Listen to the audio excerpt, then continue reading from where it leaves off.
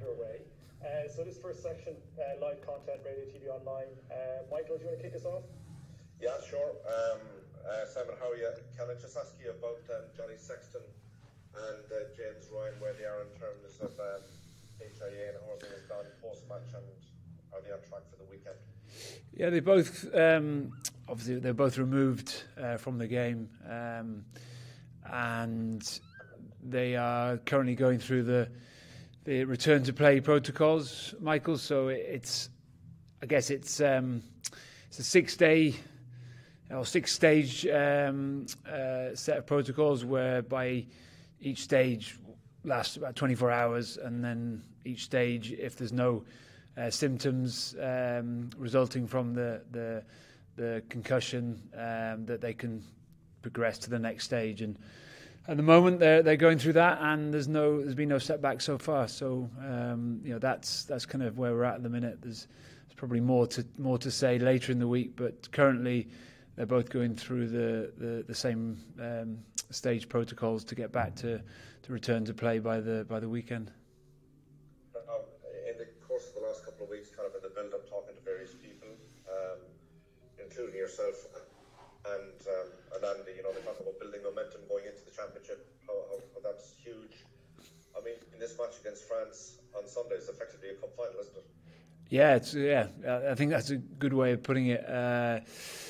We obviously didn't get the start that we would have hoped for, and it puts us sort of in a more difficult position than we think we should have been. But there's still a massive opportunity at the weekend. The French coming to town, opportunity for us to hopefully get parity in terms of numbers on the pitch, and have the opportunity to showcase what we feel like we're building. And like you say, for us to stay alive in the competition, it's a must win. Here in Virgin Media News. Simon, you mentioned there obviously about James and Johnny Sexton and the return to play protocols. Are you planning that they will be available to play on Sunday? Yeah, as far as we're aware, Sinead, that's exactly what we're planning. But obviously, if a stage has failed, they have to drop back a day, and then that obviously puts them under pressure. Our primary focus is their health and safety first and foremost. So if a player, which may well be the case at some stage this week, if a player feels like they can't complete the stage they're in, then they obviously have to drop back a stage, and that compromises their availability. But we're aware of that, and we have plans in place to potentially have to deal with that if they come along. But at the moment, that's what we're planning for, is that they get through each stage each day, and they get that one step further to making themselves available by the weekend. Was there consideration given to bringing in another out half, just in case? No, not at this stage. No, Billy and Ross have been with us, for the last couple of weeks. We're really comfortable with where they're at and what they can offer the team. And I think it's credit to them, the hard work they're putting in when they're not necessarily getting the minutes with Johnny being skipper. But it certainly wasn't a thought of ours, partly due to the fact that we believe Johnny will get through those protocols and get back to playing. But also feeling like we're confident and we're backing those guys that are in the system already, and didn't feel the need to add to the squad. Hi Simon, just wondering what the spirit is like in the camp. I know you've been through defeats before, but a couple of the things that happened in the match were particularly hard to take, I guess. But how was the spirit? How has it been to lift the guys? This group is really resilient, and I don't believe it's that hard to do that. Disappointment will live with the lads for a good while, I'm sure.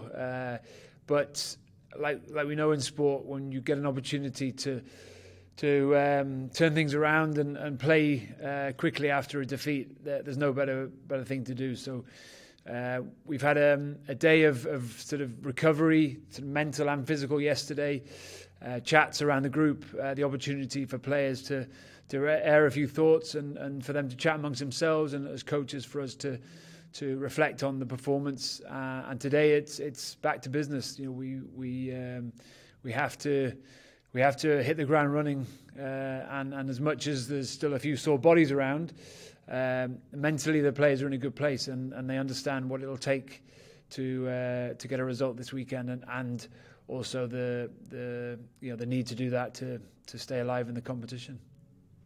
And when you were talking about players giving their thoughts on it, does that happen during the review? Is that kind of an open forum, or does that focus on stuff you have picked out before?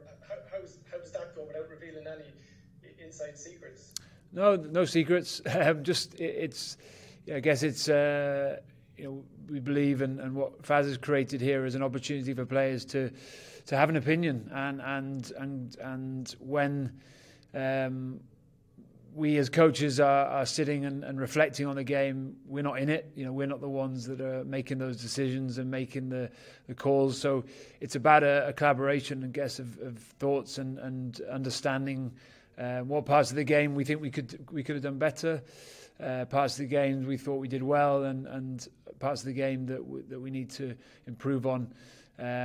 Looking at ourselves first and foremost, and then we'll be starting to cast an eye today and the course of the week to what's coming up next weekend. But certainly, it's an opportunity for everyone to open up and have an opinion about the performance, whether they started, whether they're on the bench, or whether they're in the wider squad. Thank you, Simon. How have you found the last couple of weeks adjusting now to just focusing on the defensive role rather than trying to juggle both that and the forwards? I find it an easy transition, to be honest. We've obviously got a brilliant operator in Paulie coming in and taking the lead at the line out. So it wasn't a hard thing to do. We had plenty of conversations prior to coming into camp around the line out, what we think we needed to improve on, what our strengths were, what some of the weaknesses were, both as a unit and individually. And I think that transition was good. We had disruption in the game, Pete going off and James going off early, and I thought we adapted pretty well to that. So, yeah, listen, it's what I think was the right thing to do, and I know the players are benefiting from Paulie's experience and his detail. And I think we'll start to see that. We already did on the weekend, but we'll start to see that over the next couple of weeks.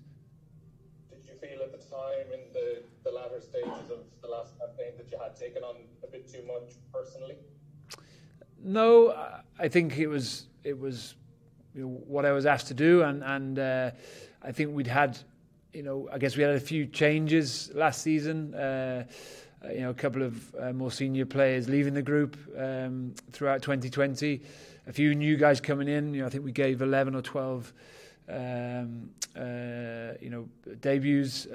Quite a few of those were in the forward pack, and that transition is always going to cause a few teething problems. But no, I think it was the right thing. I had plenty of support in all areas from Fogs. In the line out, and from Faz, Catty, and Richie in the defence. So for me, it was certainly the right thing to do. Something that we've spoken about for a while. Not necessarily something that was a response or a reaction to what we did during the autumn. All right, thanks. Simon, in terms of the abilities of France in attack and how special they are, how do you go about preparing? Listen, they pose threats across the park. You only saw on the weekend how dangerous they can be if you offer them the space. So it's certainly certainly something that we are I guess fully aware of. What we need to do is make sure that we can be better probably at what we do, whoever we're playing against. So we conceded 2 tries on the weekend, and I think both were avoidable, regardless of whether we were 14 or 15 men on the pitch. So making sure that we get get our own things right first. Certainly, the threats that they will pose are greater than some teams, no doubt. Ball in hand, their ability to attack the gain line, to offload, to get behind teams. Their kicking game, they have the multi-threat team. But I think if we get our own house in order, then it becomes a lot easier to defend any team, regardless of their individuals. I have time for just one more here, Ed. You're going to finish up on you there. Obviously, mistakes happen in sport. I was just wondering how Pete has been since the weekend, because obviously it was a blow for the team, but also a blow for him personally that he's now looking likely to miss a few more games. Yeah, for sure. I mean, he's gutted that they had to leave the field.